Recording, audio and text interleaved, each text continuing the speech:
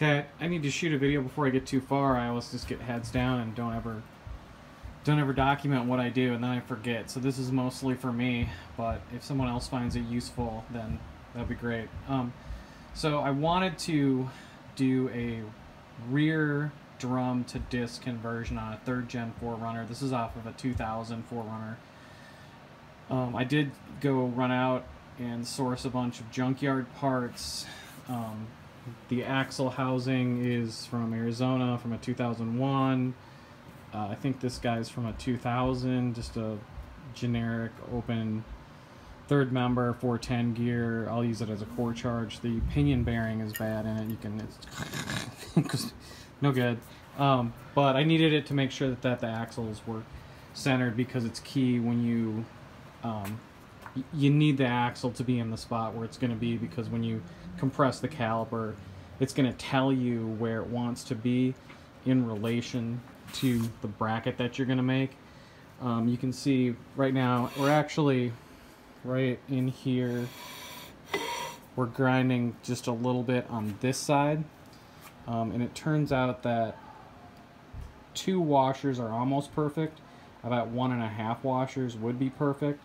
So the last thing I really have to do to get the spacing correct on both my brackets, is to probably just grind down one of the washers to about half height, and then I'm going to JB weld them onto here, and then I'll wire brush them and put a coat of rattle can on here, and make sure they get protected so they don't get all rusty. Other than that, I pretty much have it figured out. So I got some axles out of a 2001. We just pulled them out from the junkyard.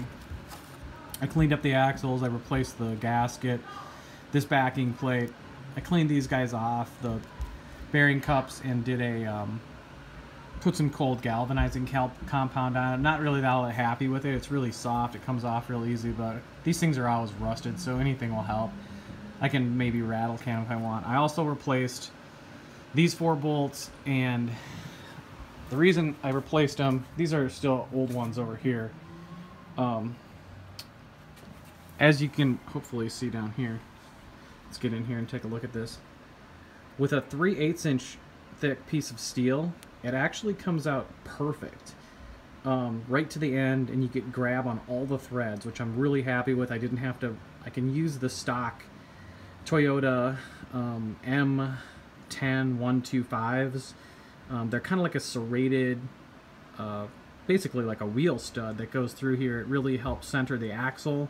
I didn't want to put great big long bolts in here, so I was able to reuse these ones, so I decided to grab new ones. I also replaced the stock Toyota nuts on these bolts with some 15mm that are just automotive grade, and they look like this with the serrated locking on the back of the flare.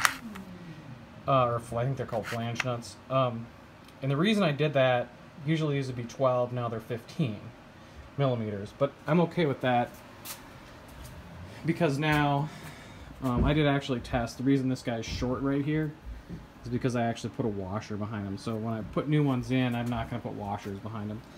The new brake calipers are 15mm, and all 4 of these are going to be 15mm. It doesn't really change the torque spec, I don't think. So I think it's like 48 foot-pounds or something like that. So that way I get a good bite on all these guys. I'll replace all these. I will put a washer on the one stud that comes through, the bolt that comes through that doesn't, so it doesn't tear up the axle assembly. There's a lot of people who have done Toyota rear drum to disc brake conversions. There's a couple things that I used as criteria for my conversion. Number 1 was I didn't want to grind or modify or weld on the axle housing. I like to be able to undo my modifications if I need to, and I just didn't feel like I wanted to destroy the truck quite that far yet. maybe someday, but it's still pretty nice.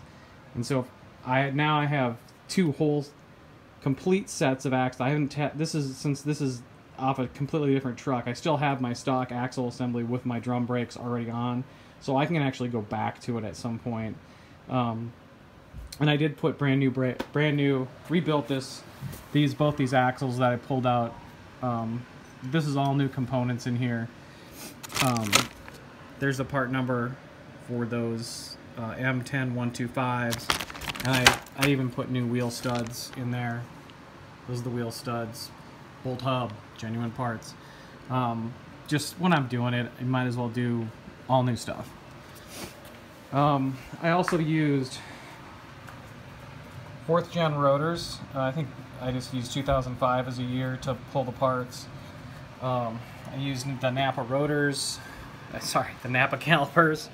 Those are the part numbers on those guys. These are just off the 94 to, I think, 2002 Ford Mustang GT.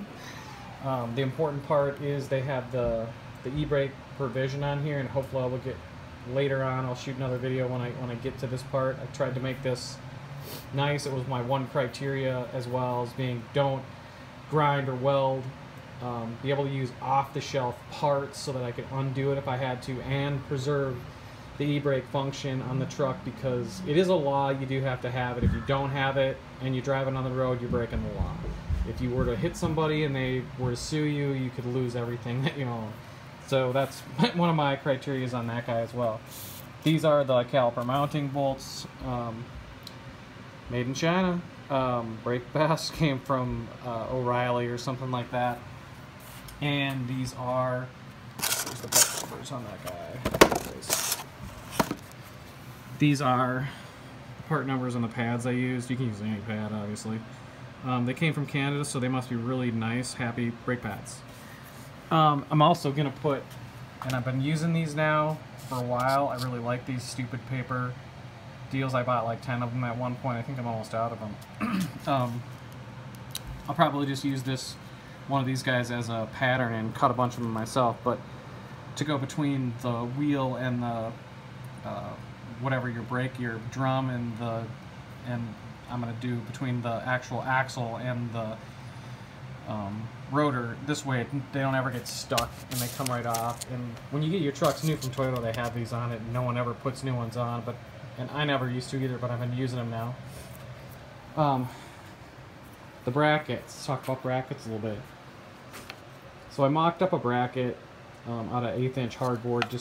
It's a little bit tougher than cardboard, and it just made it a little bit easier to make sure I had the mounting points. Then I made one the same thickness of the steel, 3/8.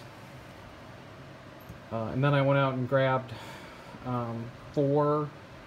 I only needed 2, but I figured, hey, that I could screw up twice, and I didn't screw up at all, so that was good news. So this is 8 inches by 6 inches, 836, 3/8 inch thick steel. I think that's plenty good for brake brackets. I will put a link to, someone actually did a pretty extensive study on the thickness of this material, and this exact conversion from the University of Washington, I believe, and they did a terrific job. I'm 100% sure that this bracket that I made is safe now, and conforms to what I would consider as the automotive engineering science part of it, which I think is good news. To grind, I really don't have a lot of fabrication in my shop. I'm more of a woodworker, but between my stupid cheap little 30-inch Harbor Freight grinder, I do have a 12-inch and a spindle sander. I use both of those a little bit. I did use my benchtop 8-inch grinder a little bit, and just a little 4.5-inch cutoff wheel, and I did go through I don't know, 1, 2, 3, 4, like 5 excuse me, I did go through 5 cutoff wheels just to kind of grind out shapes, so there was a little bit of money involved there. I'm gonna mount up I'm just filming with one hand. I'm gonna mount up this other axle, and we'll get it in there, and I'll show you the bracket and how it fits on there, and maybe I'll walk you through how I figured out, which was actually really the most challenging part of it, figuring out these mounting points was really not hard because I had a spare bearing cup, and it was really easy just to use this to transfer onto the steel using the template, and I was able to get these babies right on. And I used trying to look, I can't see anymore. I used a 27/64, which was perfect for these 4 bolts that do the bearing cup to the axle housing. And then for the brake brackets, I used a 15/32, which also worked absolutely perfect for these caliper mounting bolts, which are 15 millimeters, and those are genuine Ford parts. So I think that kind of covers, I think, the parts that I used. And let me go ahead and I'll get this put up, and we'll come back and I'll show you how the brackets fit on there, and then kind of how I figured out where I wanted the calipers. All right, grab the tripod. Hopefully this will be a little bit easier.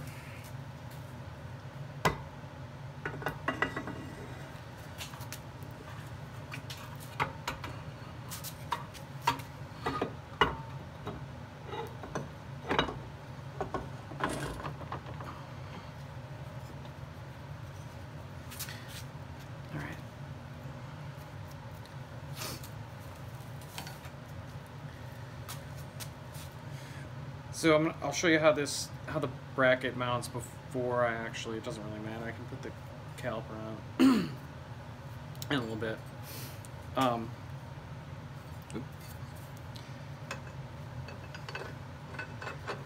So it slides on here, and I used kind of it's really solid on here, and it was a little bit of grinding to get that to work. On the insides of these, there's kind of these recesses in here that are machined nice down, and I did exactly the same thing.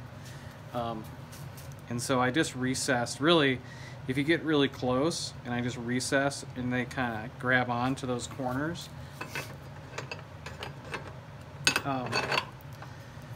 Once it goes on, you seat it and make sure it's down. I didn't use washers or anything. They're all nice and flat on those machined surfaces, and this bracket is really solid. Once we add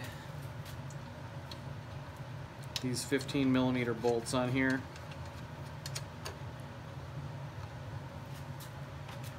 get all 3 of them going. And like I said before,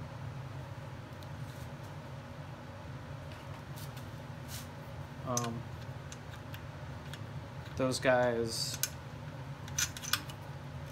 right to the end, really nice. I think I just used,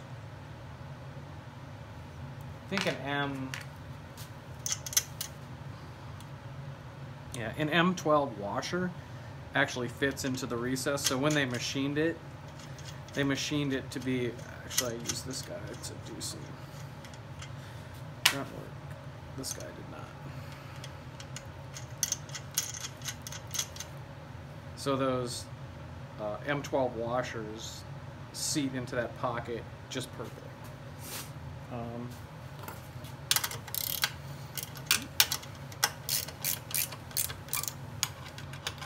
I'm not going to torque these guys down.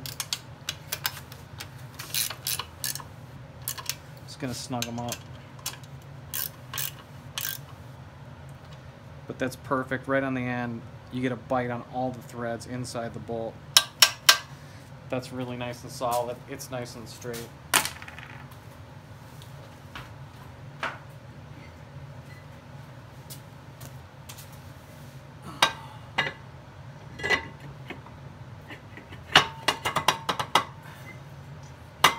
The other thing that's nice is the 4th gen rotors sit down on the wheel studs just perfect. They mount nice and tight. You don't have to drill out the insides of these hats at all of the rotors. I'm just going to use a couple of guys, I think you do need to, maybe not. Just gonna use a couple of lug nuts to hold this on here.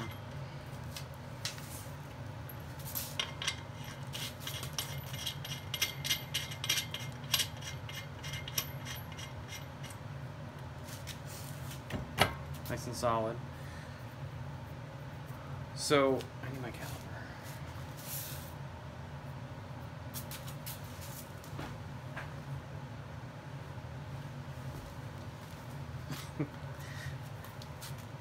So, figuring out where these guys go. This is how I ended up doing it. I used a clamp to compress. Probably would have been best to shoot some compressed air in here to make it compress, but a clamp on the outside of this guy, on this outside pad, and over here is going to essentially do the same thing.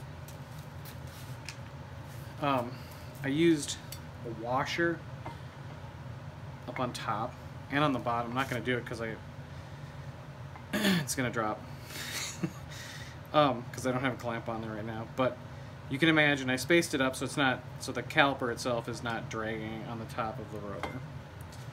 Then I used these M12 washers, which are almost exactly the same size as the mounting point. And now this is the really advanced, tricky part. I put double stick tape on the back of this, and basically once I had the caliper clamped on to the rotor where I wanted it and it was spaced out correctly with the correct clearances for the pads were all centered, everything was cool. I just slipped this guy in here and just used a utility knife to basically push it up against this, my brake bracket that I made, and to figure out the exact right spot, and it worked perfect. It was just kind of a pain to do it. But that was how I was able to figure out where the caliper mounting bolts were supposed to go. So I'm going to get these ones figured out. I'll get them drilled. I'm going to grind away a couple of these M12 washers about halfway gone. I think my space is going to be right. And then I'll get these guys rattle canned up, and then I'll go through an assembly. And I think the next step is just going through what I did for the brake lines. I'm not really going to deviate. I'm just going to run the stock brake lines down here. I will have to do a custom flare to the banjo fitting that goes on the back of this Ford caliper. And then for the ebrake, I think I'm just going to order right now. It looks like I'm just going to order, and part of the reason why I mounted the caliper on the back side down here, number one, the bleed, you want the bleed to be up on top, and number two, there's actually a mounting point for the Ford brake cables that go through here, which should, I think, go right underneath the axle and be able to go right up the lower control arms on top, and hopefully I can run a cable from each side, and then I don't have to have a 90 degree. So I don't know, I'm going to try it a couple different ways, and I'll shoot a video once I get to that point. But that's basically how I figured out where the calipers are going to go. I thought it was going to be really hard, and it was kind of a pain, but with really with some double-sided tape, it was really easy to locate those bolts, and you want them to be right on because the tolerances need to be pretty close. You don't have a whole lot of room on the rotor with the pads. So, ever forward.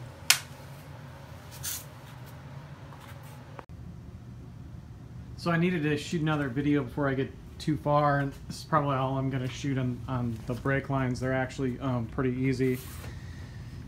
I'll start from the inside out.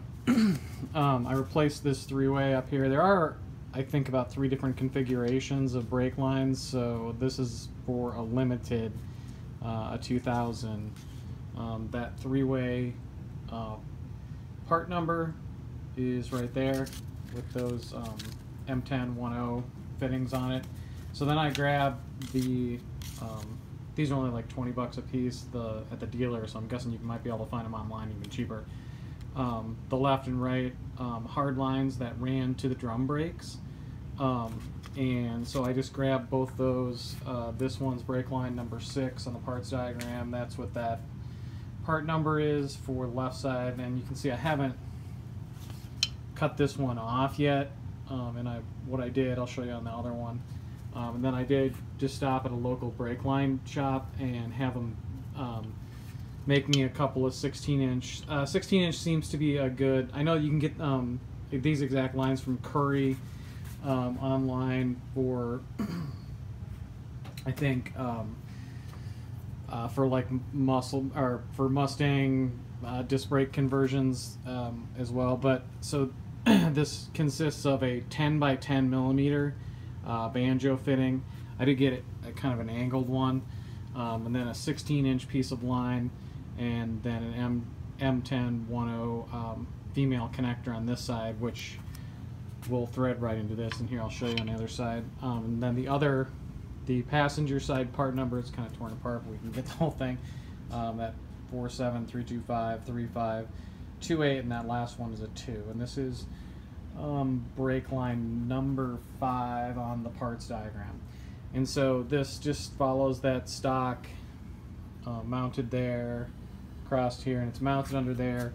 And so then I cut it off, and then just did a 90 on here, and then these two, that stock connection with that new flare position. That's what that looks like with this new guy. I mean, it's pretty good. It moves a little bit. I might have to fabricate a bracket up off here, but I tried to get this in the right spot. So really, if I had to fabricate a bracket for this connection right here, I could. I think it's going to be okay. Coming along slow. It is a lot of work. So once I get that completed, I'm just going to take this guy and cut him off down here. Actually, I probably am going to straighten this out, which is kind of a pain. I'm probably going to cut it here, straighten it out, and then put the connection here. And then this guy will look just like the other side, where it'll just kind of curl around from the back. I would have to say too, I picked up a new toy. These K-Bar, got it off Amazon. They're about $200 or like $199, so close to 200, about as close as you can get. They're really nice. It totally destroys that old crappy one you can rent at the auto parts store. I've used that one a bunch of times. I don't know if I saved any. I was messing around with that other old flare connector. One of the things I don't like about it is the clamp kind of rips apart when you go to use it. It kind of rips apart the steel line because it's so thin, and it has grooves on it to hang on to the brake line while you're flaring it, and then they get all rusty up in here. But you can see I flared this one with the new tool, and it does a really nice job, and it doesn't really destroy that coating that Toyota puts on their stock brake line. So hopefully that'll be a better deal. And then after that, I guess I need to figure out the e-brakes, but that's going to be a little bit because it's like 1 degree in Minnesota right now. But so far all the clearances look good. Everything's great. I did modify my plan from before. I should mention it. This is a 4mm shim, so I just took some stock and sanded it down to about 4mm and drilled a hole in the center of it, so then there's some steel spacers instead of washers. Washers, I mean, it's still kind of a pain. Having washers falling all over the place when there's a couple, 2 or 3 of them or something. This way I can consistently control that offset, and that centers the rotor really nice on there. And there's no rubbing whatsoever on either of those. And the clearance on the 16-inch wheels that come with a lot of 4runners. So if you have 16-inch wheels, I don't think it might work with 15s, but I'm pretty sure it would work with most of the 16s. All right, and then I'll come back and shoot a little video when I do the e-brake.